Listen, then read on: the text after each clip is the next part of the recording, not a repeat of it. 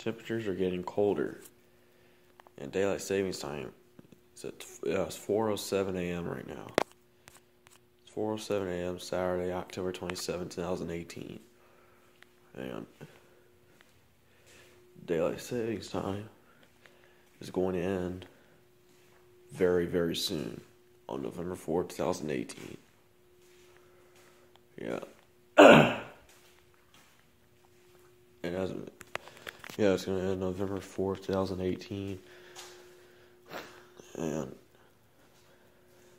temperatures are getting lower. Yeah, daytime length has already been short.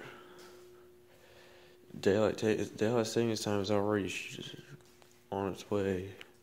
It's already on its way, and days are already short, and it's already cold now. Well, tonight is unusually warm, 63. It's 63 out there, and that's warm. It's still, it's kind of warm. But I'm wearing a jacket and some long pants. See, that's why. That's why it feels warmer.